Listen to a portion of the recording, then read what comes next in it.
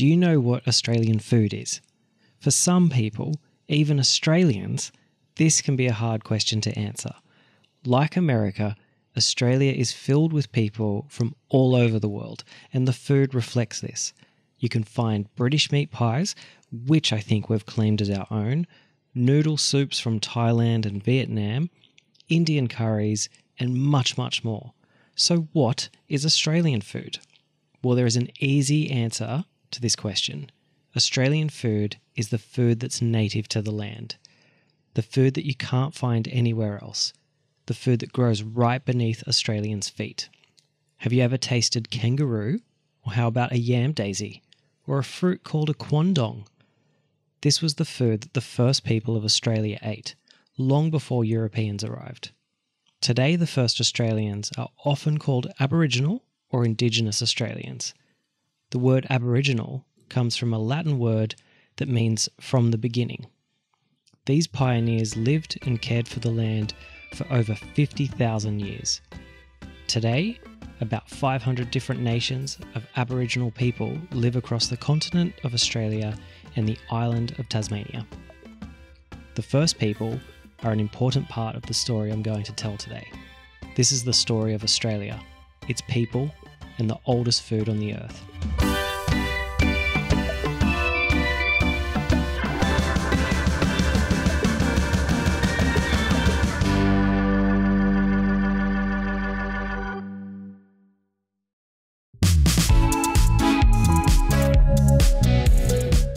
Hi, young historians. It's time for another incredible journey through time with Anytime Now. I'm Brooke, the co-founder of Honest History. Do you love food? I mean, who doesn't? In this episode, we're going to explore food from a continent on the other side of the world, Australia. But perhaps more importantly, we're going to discuss the story of the people behind native food from this amazing place. Have you ever paused while you were eating to think about where something on your plate came from, or how a particular recipe, like lasagna, was first invented? Many times, there's no concrete answer that points to a single person who created a dish. But almost every time, any particular dish can be traced to a place and time that was influenced by the culture and traditions of the people living there. Understanding how a group of people lived and the resources available to them will often give us a better idea of how recipes were born. We also often find that food we eat is a combination of different cultures who at one point in time came in contact with each other. Sometimes these encounters were friendly, but too often one group of people was hostile and intended to conquer the native population. This episode explores a story where an outside group of people came to Australia to take the land from the people living there, and the unintended consequences it had on the food people from this continent still eat today. As you listen to this episode, think about some of the food you've eaten recently. Then go out and do some research and try to find how that dish was created. We bet you'll be surprised by the answer. Now, let's get into the story.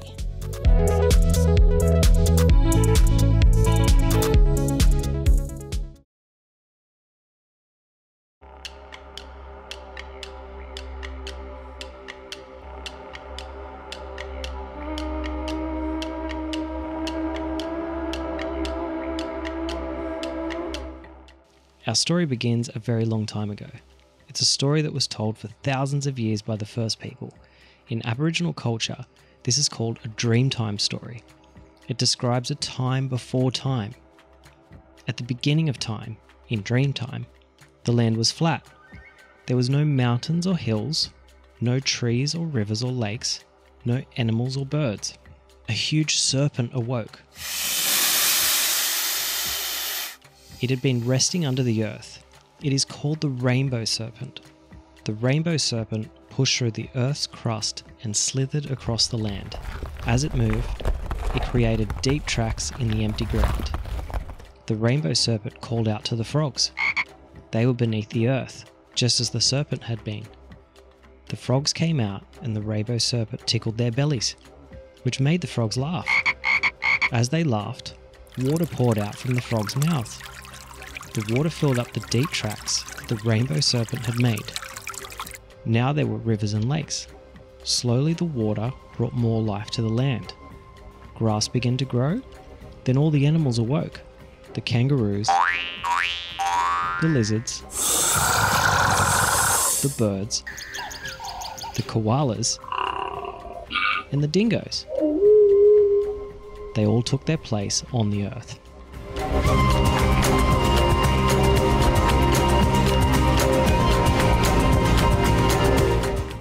The story of the rainbow serpent has been told for thousands of years by the first people of Australia. Across the continent, the rainbow serpent has many different names in many different languages. The stories are not always the same, but many of these stories talk about a time when Australia was created. Did you know that Australia is the oldest continent in the world? Some of its land dates back 4.4 billion years. It is a huge country with many different climates, plants, animals, and people. And as the oldest continent on the earth, it also has the oldest foods on the earth. If you travel to Western Australia, you will find the dry desert with its red-orange coloured sand.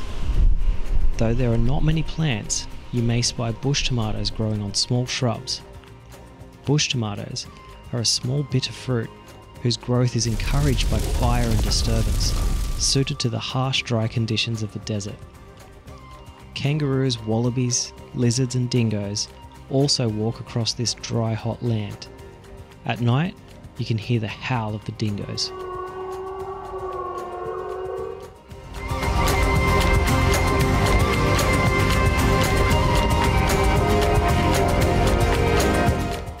In the centre of Australia, you will find miles of flat land sprinkled with light green grass, shrubs and trees. Every once in a while, you will see hills bursting out of the flat grounds. The hills are made of rock and sometimes they are a reddish colour. Fruits like desert lime, ruby saltbush, and quandong, which is a bright red fruit that tastes sweet, sour and salty, and the seeds are used to make jewellery, are grown here. Giant lizards like the parenti lizard live here too. This lizard can grow up to 6 feet long and run 20 miles an hour. As you travel east, the air will become more humid. You will find lakes and wetlands, and if you travel all the way to the ocean, you will find the blue-green waters of the Coral Sea. Not too far from the coast rests the Great Barrier Reef, filled with all kinds of creatures. Brightly coloured coral, blue tang fish, green sea turtles, snails, and sea snakes. If you travel north, you will find tropical forests filled with green leaves, waterfalls, and animals you can't find anywhere else in the world. There are ringtail possums, tree kangaroos, frogs, and bright blue butterflies. In the tropical north, you can also find many different plants to eat: boab, kakadu plum, and pencil yams.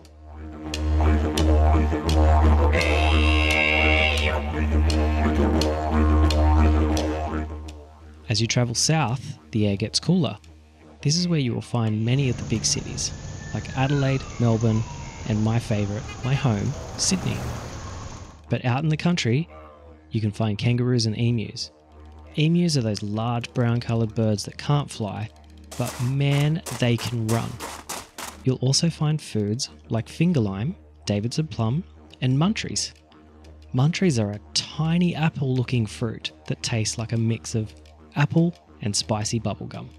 For thousands of years, the first people of Australia learned about these lands. They worked with its seasons and harsh weather. They discovered the best ways to prepare foods, even the ones that could be poisonous. They set fires to burn plants that helped other plants grow. They cleared woodlands where they needed to. They planted the soil and harvested the crops. They fished the rivers and oceans and ate the mammals, bugs, birds and reptiles that lived around them. This was the Australia they understood, the Australia they created and managed for thousands of years. But this land changed.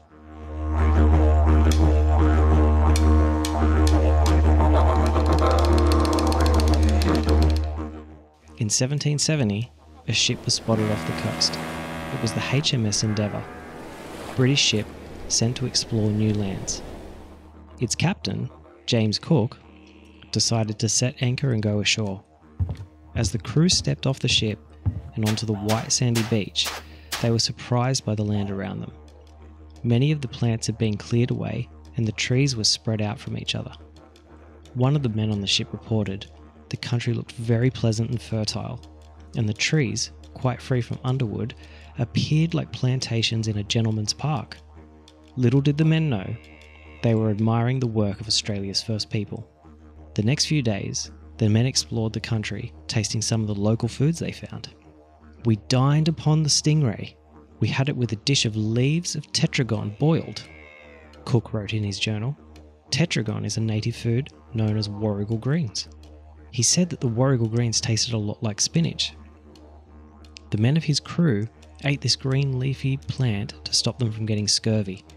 Scurvy is a type of illness people get when they don't eat enough fruits or vegetables. Cook and his crew liked the warrigal greens so much that they took the seeds of the plant back with them to England so they could grow it there. The first colonists also ate wild celery, duck, fish, and oysters that they found. But there were many foods that Cook and his crew did not like. They thought that some tasted too sour. Others made them sick because they didn't know how to prepare them. It was not long before ships arrived from Europe carrying European foods and people.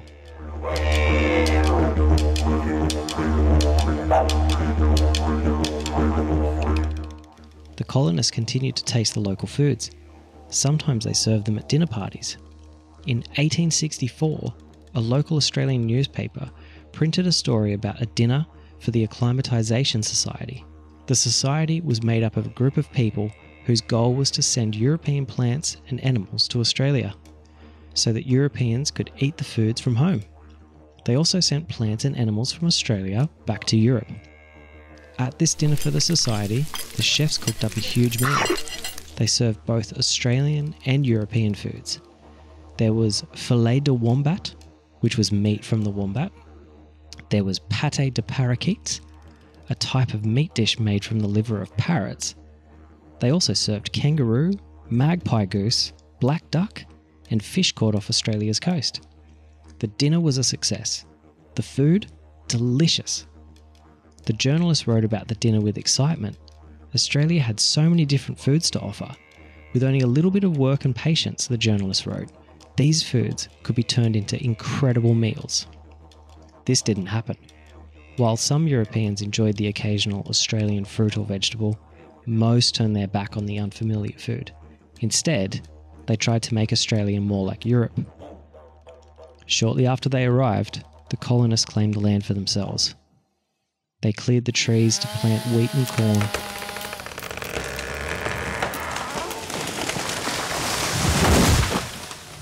They brought cows, horses, and sheep. The land began to change. Plants did not grow as well as before. The soil became hard as more sheep, cows, and people walked over it. When it rained, the water did not soak into the hard soil. Instead, the rain ran off the ground and into the rivers. The once gentle rivers became wild, filled with fast-running water. The water from these rivers wore away at the land around it.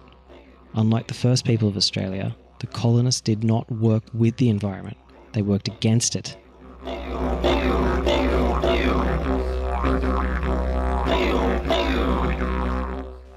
The Australia we see today looks very different from the Australia the first people created many years ago. Even today, 200 years later, it is still hard to find shiny red quandongs or a bright green bush tomato in grocery stores and restaurants, but people are trying to change that. A lot of chefs are cooking with native ingredients in their restaurants. Australians are sharing recipes that use local food. People are trying to make it easier to get these native foods into Australian homes. And for the past 200 years, Aboriginal Australians have been fighting to keep their culture alive. Several years ago, researchers wanted to learn more about Aboriginal food. They asked the people about their way of life. One Aboriginal Australian said, "Our mothers had us in their bellies. They bore us. They grew us until we grew up. And they taught us about the bush foods. We ate as we went along, watching them and learning from them. They gathered what was in the bush and what was in the rainforest. They taught us. We didn't eat on our own, but what they pounded and chewed was then given to us. Then we would eat. That was when we were still toddlers, up till when we started to learn how to walk. Then we were trained to eat on our own and see the bush foods on our own. Whatever our mothers would have collected for the day, we learned from them as we watched them. Stop and think about where you live. What foods are native to that land? If you live in North America, it could be turkey, pumpkin, and cranberries. In South America, it could be chocolate and potatoes. In Africa, okra and black-eyed peas. You might be surprised by the things you discover. There is an important history in the land we live on and the foods that we eat. And try to remember, never ignore what grows beneath your feet.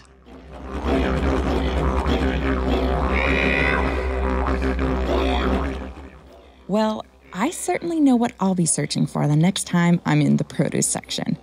Quandong sounds so interesting, and I can't even imagine what they taste like, along with all the other tasty dishes eaten by the first people. Today's topic is so important because it teaches us not only about the history of food, but more importantly, prompts us to consider the history behind food. Sadly, this history is not always positive, but it's important to understand how we can commit to never making the same mistakes again. It's incredible to learn about the folks fighting to keep Aboriginal Australian cuisine alive, and even more incredible to know it's making a comeback in Australian cuisine today. That's all for this episode, but to learn more about different foods and culture, check out Honest History's book, History is Delicious, available everywhere books are sold.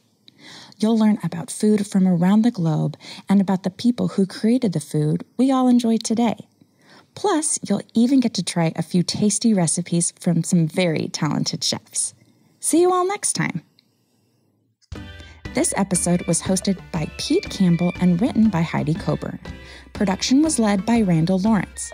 To learn more about this episode, including more about the host, visit us at honesthistorymag.com and follow along for updates on social media at Honest History.